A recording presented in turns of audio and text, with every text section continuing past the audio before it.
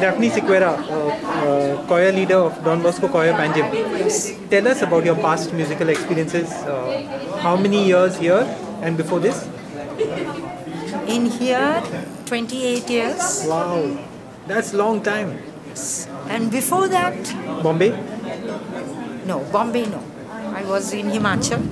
So I had around Shimla? four years I was there. Which church? I don't even know the name of the church. Okay. Anglican or? No, Catholic. Okay. Yeah. They have some beautiful churches there. Yes. So I trained the school children there and took them to sing there. 28 years, how has the journey been? Highs and the lows? The highs and the lows. Now the highs were, first time like father asked me to do it, it was like sort of, I don't have anyone. Father told me first join another group. Then it was like, I won't be able to do it. I wanted alone with my children to do. Then I told father, it's not happening. Then he said, teach the Sunday children in the evening mass. Then they gave me the cold shoulder. So I told father, it's not working out, forget it. And he says, why? Teach my border boys. So I began teaching the borders. At that time they were around 35. And every Wednesday I used to come, teach them for 1 hour. And then From the scratch? From scratch, ABC, breathing. I had to teach them to breathe first because they didn't know the phrasing. So every time it was like I'm teaching them one phrase and it's going into the next one without the proper breath. So I had to sing line for line, word for word, note for note. But it was a very good experience because I came in with a mind that these 30 or 35 are going out. And those 35 will teach maybe 350 or 3,000. They go out, they are not here. So that was the reason which I said, Lord, you've given it to me, I need to do it. Today it's grown into a big tree. Yes.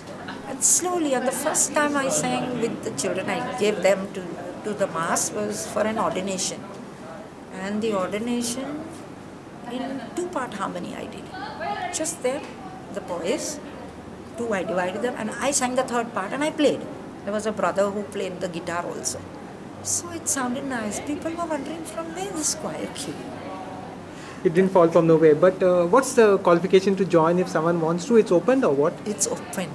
They just need to pitch correctly. Not even read music? Okay. Nothing. I teach them from scratch. Even now, and at least now there are some, you have this technology today which you record and they can learn it. But 25 and 28 years back, there was nothing. I used to come every day, especially for Holy Week.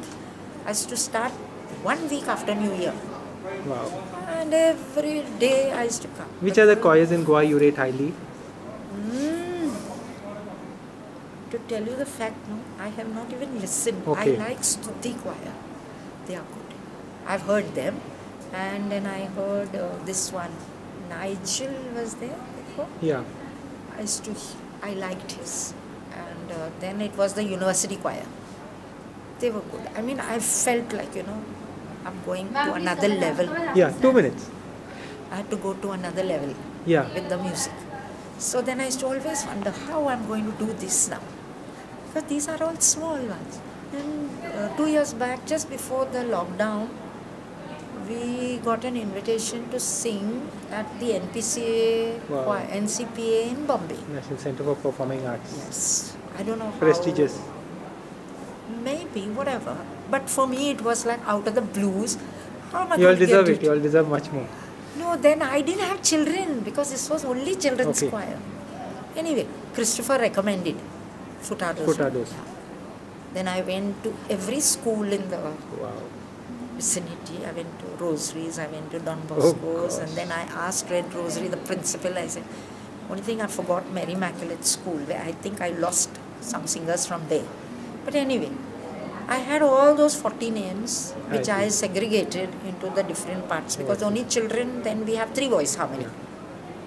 I had it in my bag and then this pandemic came. No one looks at the story behind the story. And then they just did not come for practice. Parents were I mortally see. scared. I see. I believe them that they couldn't help Yeah. it. And I took a lot of trouble to get the pieces because it was a theme that I had to sing. I'm interrupting your practice, so I feel bad, but I have to talk to you at much more length at a time when you're more relaxed after the Holy Week is over. But one last question today. Yes, tell Tell me. us about your music teachers and your learning. My music teachers, my dad was my music teacher. Where? Bombay? Bombay, yeah. You grew up in Bombay? Yes. Bombay, go on.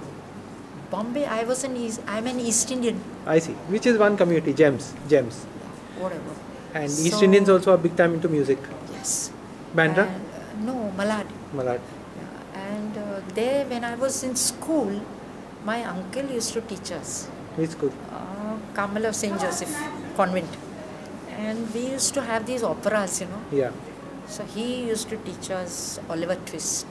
70s we are talking about, or 80s or 60s? 70s, 60 early? plus. 60s, late 60s. Yeah, late 60s, early 70s. Those were the days of operas.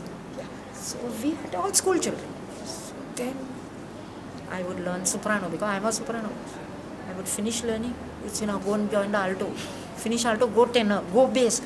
But I said that was a helping and a stepping stone for me to teach others. Music is a big thing in the GEMS community, and it's a big blessing. I'm really grateful for the job you all are doing. I must come back, but I won't interrupt your session today. Thank you so much Thank you, Frederick. for God having bless us. you.